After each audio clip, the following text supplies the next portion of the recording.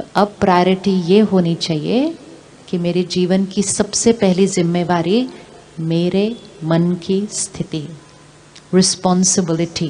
हम कहते हैं ना रिस्पॉन्सिबिलिटी, मेरी ये रिस्पॉन्सिबिलिटी है।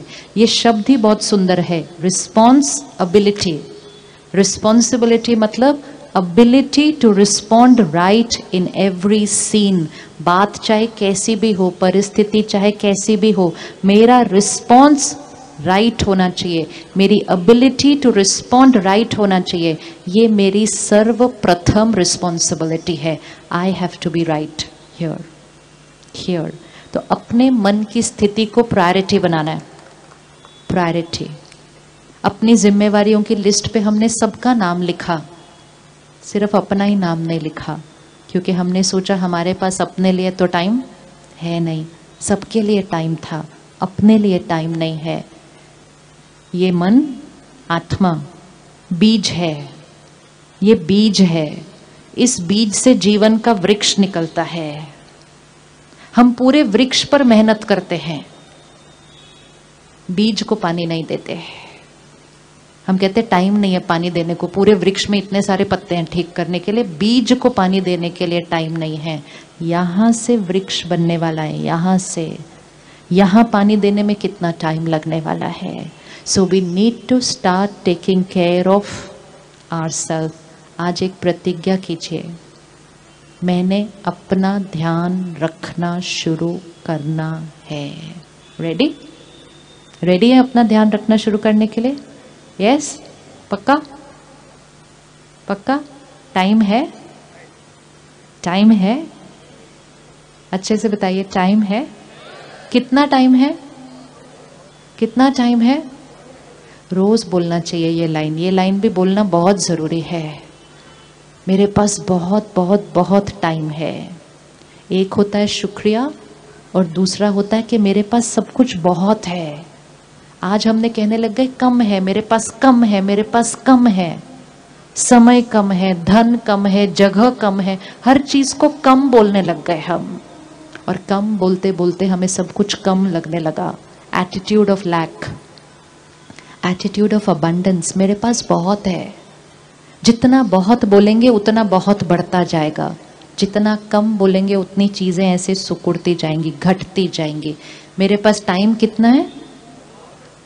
कितना है? अभी नहीं बोल रहे तो घर जाके कैसे बोलेंगे कल? मेरे पास टाइम कितना है? बहुत है। हम कितने बिजी हैं? हम कितने बिजी हैं? हाँ, हम कितने बिजी हैं? हम बिल्कुल बिजी नहीं हैं। हमारी दादी जान की 104 वर्ष की है, 104 years। 104 वर्ष की आयु में इतनी बड़ी संस्था जो 140 देशों में फैली हुई है, 9000 सेंटर है, 45,000 सरेंडर्ड सिस्टर्स हैं, लेकिन वो कभी मैं बिजी हूँ ये वर्ड कभी नहीं बोलते हैं, कभी नहीं बोलते हैं, और हमें भी नहीं बोलने देंगे। उनको कुछ भी बोलो तो कहेंगे मैं बहुत ईजी हूँ।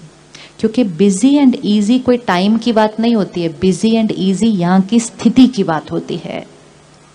आप 20 घंटा काम करते हुए भी ईजी रह सकते हैं, और कुछ लोग कुछ नहीं करते हुए भी। मिलेगा भी ऐसे किसी से जिनके पास बहुत ज़्यादा काम नहीं है आजकल, मैं बहुत बिजी हूँ, मैं बहुत बिजी हूँ, मेरे पास बिल्कुल टाइम नहीं है। तो busy and easy is not about work, busy and easy is an attitude. ये छोटे छोटे एटीट्यूड्स हैं, ये जो आत्मा की शक्ति को या तो बढ़ा सकते हैं या आत्मा की शक्ति को घटा सकते हैं। हमारे शब्दों से शक्ति या तो बढ़ती है या शब्दी घटती है। इसलिए हमने कभी भी नहीं कहना कि हम बिजी हैं, हम बहुत ईजी हैं। हमारे पास टाइम बहुत है, हमारे पास धन बहुत है। हमारे रिश्ते कैसे हैं? हमारे रिश्ते कैसे हैं? हमारे सारे रिश्ते कैसे हैं? बहुत अच्छे हैं। हमारा शहर कैसा है? ऊपर ऊपर से नहीं बोलना है। हमारा शहर कैसा है? बहुत अच्छा है। हमारा देश कैसा है? ये दुनिया कैसी है आजकल? बहुत खूबसूरत है। सोचते जाओ, बोलते जाओ, बनाते जाओ, सोचते जाओ, बोलते जाओ, बनाते जाओ। पावर यहाँ है, यहाँ है। संकल्प से सृष्टि बनती है, संस्कारों से संसार बनता है। संस्कार सुंदर हो गए, संसार तो खूबसूरत है ही है। Life is very very simple. सोच को सिंपल करना है, सोच को हाई करना है, सोच को इजी करना है। हमारी वर्क प्लेस कैसी है? जिनके साथ हम काम कर रहे हैं वो लोग कैसे हैं? अच्छे वाले अच्छे हैं या ऐसे वाले ही अच्छे हैं? रोज अच्छा बोलना उनको, वहां से धन कमा के घर लेकर आना है। वो धन दुआओं की एनर्जी के साथ आना चाहिए हमारे घर। अपने घर को, अपने काम के क्षेत्र को कभी भी कोसना नहीं है। हम कोसते हैं काम को, बड़ी दूर है, इतनी देर जाना पड़ता है, ट्रैफिक में। चूज किसने किया वहां जाना? चूज किसने किया वहां जाना? हमने चूज किया। उसके बाद उसको हमेशा दुआ देने हैं।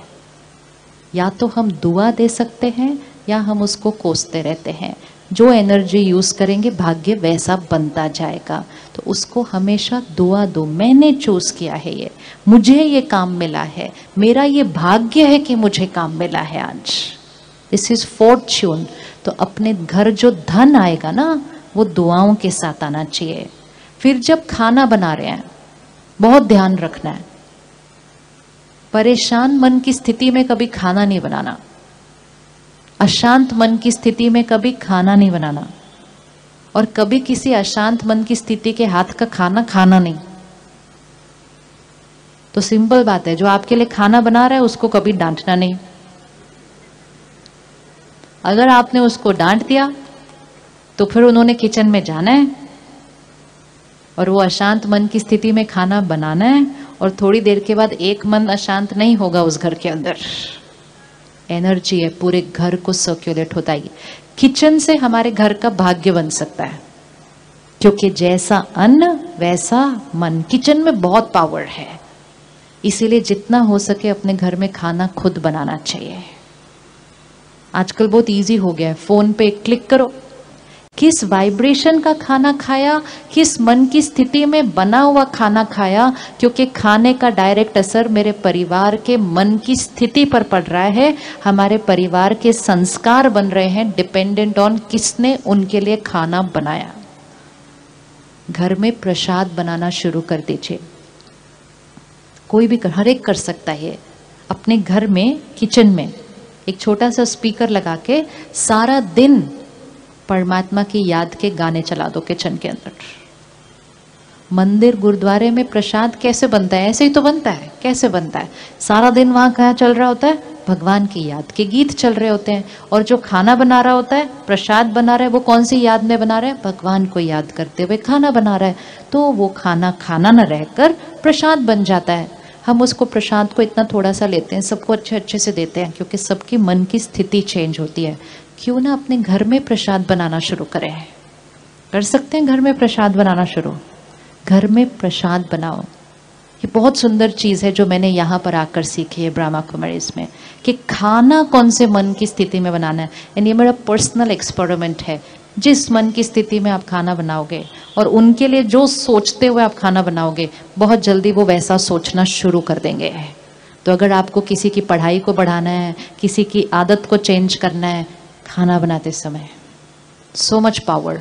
भगवान को याद करते, परमात्मा को याद करते, मेडिटेशन करते हुए स्थिति में खाना बनाते हैं। फिर उस खाने को लेकर भी योग करते हैं, मेडिटेशन करते हैं। उसके बाद वो खाना खाना नहीं रहता, वो प्रसाद बन जाता है। तो जहाँ तक हो सके हमें वापस अपनी उस पुरानी आदत पर जाना है। घर का खाना, घर का खाना कर सकते हैं? कर सकते हैं? यस। एक सिंपल खिचड़ी खाओ, लेकिन परमात्मा की याद में बनी हुई खाओ। मन भी सुखी हो जाएगा, शरीर भी हेल्दी हो जाएगा, रिश्ते भी स्ट्रांग हो जाएंगे, क्योंकि वो भगवान की याद में बना हुआ खाना है। हर एक के संस्कार बदल जाएंगे। पहले हम लोगों को बुलाते थे, घर में प्यार से खाना बनाते थे, बोलते लोगों को बुलाया, ऑर्डर करो। हमें लोगों को जोड़ना है, परिवारों को यूनाइट करना है। खाना बनाते समय परमात्मा की याद करते हुए एक लाइन अपने खाने में बार बार डालो। हम एक दूसरे को रिस्पेक्ट करते हैं, एक्सेप्ट करते हैं, ये लाइन खाने में डालो। हर एक इस घर में रहने वाला सत्युगी आत्मा है, पवित्र आत्मा है। हमारा परिवार यूनाइटेड है। और यूनाइटेड ही रहेगा। कड़छी घुमा दो, सबको खिला दो, जिनके झगड़े भी हो रहे थे उनको भी पता नहीं चलेगा उनका मूड कैसे ठीक हो गया। किचन में होता है ये सारा, इतनी पावर है। इसलिए प्रसाद का इतना महत्व होता है। इसलिए हम लोगों को कहते हैं आप वहां जा रहे हो ना, मेरे लिए प्रसाद लेकर आना। क्यों इम्पोर्टेंट है? तो धन सात्विक, जिससे वो खाना बनेगा। फिर खाना बनाते समय मन की स्थिति सात्विक। अगर हम किचन में भजन चलाएंगे तो किचन में पड़ी हुई हर चीज, अन्न, फ्रूट, पानी, सब में परमात्मा की याद की एनर्जी से वो एनर्जाइज्ड हो जाएगा। अगर ये नहीं किया तो खाना बनाते समय टीवी पे कोई सीरियल चल रहा है, रेडियो पे कोई गाने चल रहे हैं, तो अगर सीरियल में घर टूट रहे होंगे फिर वो ड्रामा टीवी पे नहीं रहता है। फिर वो थोड़े दिन में ड्रामा कहाँ बनने लग जाता है? हमारे घर में। टीवी के ड्रामे अपने घर में नहीं आने देना।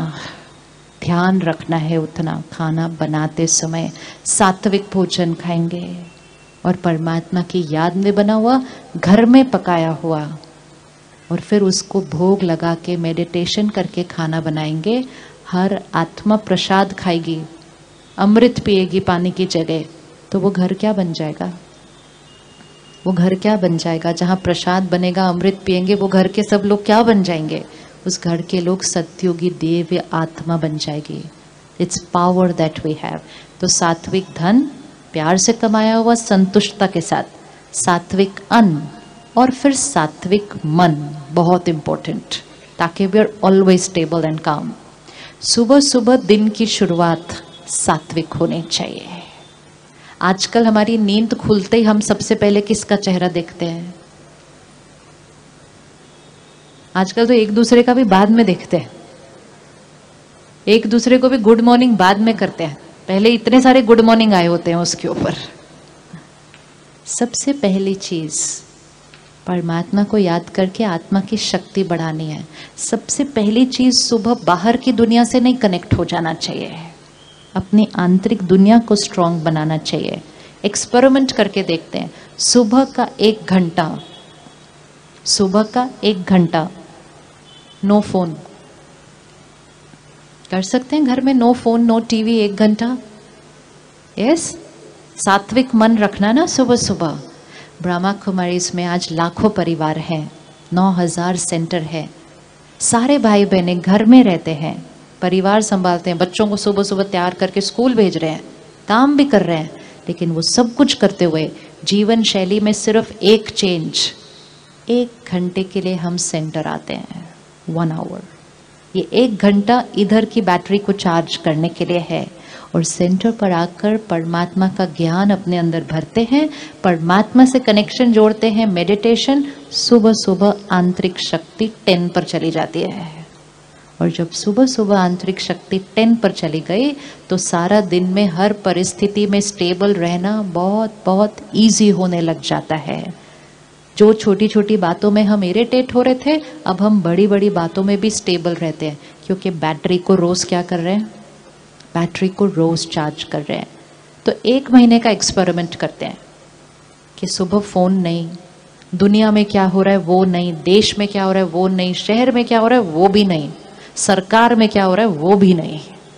सबसे पहले मेरी दुनिया। रात को सोने से पहले बहुत बहुत इम्पोर्टेंट है।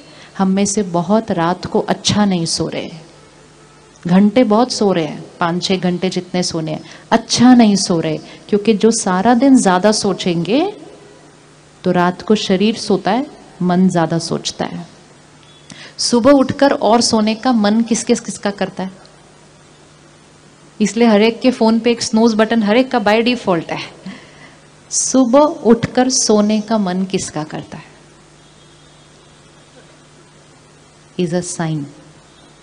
शरीर फ्रेश हो गया है, लेकिन मन का और सोने का मन कर रहा है, क्योंकि मन रात को भी सोच रहा था, और वो सोच स्वप्न के रूप में आती है। और कभी कभी स्वप्न बहुत, मतलब बैटरी रात को भी चार्ज होने की बजाय क्या हो गई? बैटरी रात को चार्ज होने की बजाय क्या हो गई, रात को भी डिस्चार्ज हुई। फिर उस थके हुए मन को उठाते हैं और कहते हैं पर उठना तो पड़ेगा। तो फर्स्ट थॉट ही लो एनर्जी की हो जाएगी। मजबूरी की थॉट से दिन को नहीं स्टार्ट करना है, शुक्रिया की थॉट से करना है।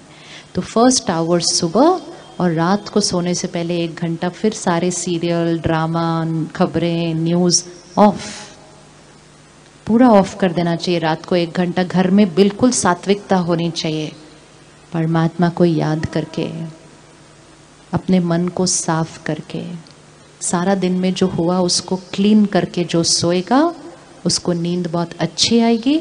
कम घंटों में आत्मा की बैटरी चार्ज हो जाएगी। जैसे फ़ोन को आपने चार्ज करने के लिए रखा, लेकिन अगर सारी एप्लीकेशंस उस पर ओपन है तो चार्ज होने में टाइम ज़्यादा लगेगा। तो जब चार्ज करने के लिए रखो, पहले एक बटन से सारी एप्लीकेशंस को क्या कर दो, डाउन करो, बैटरी जल्दी चार्ज होएगी फ़ोन में। सिमिलरली यहाँ सब फाइल्स खोल के हम सो जाते हैं, चार्जिंग नहीं होती है, अंदर ध्यान रखना है। एंड लास्ट चीज़, खाना खाने से पहले किसको याद करना होता है? खाना खाने से पहले किसको याद करना होता है? कौन कौन खाना खाने से 3 बार जो दिन में खाना खाते हैं परमात्मा को याद करके खाना खाते हैं? अब बाकी भी आज से शुरू करेंगे। और एक चीज़, एक मर्यादा अपने घर में बना लीजिए।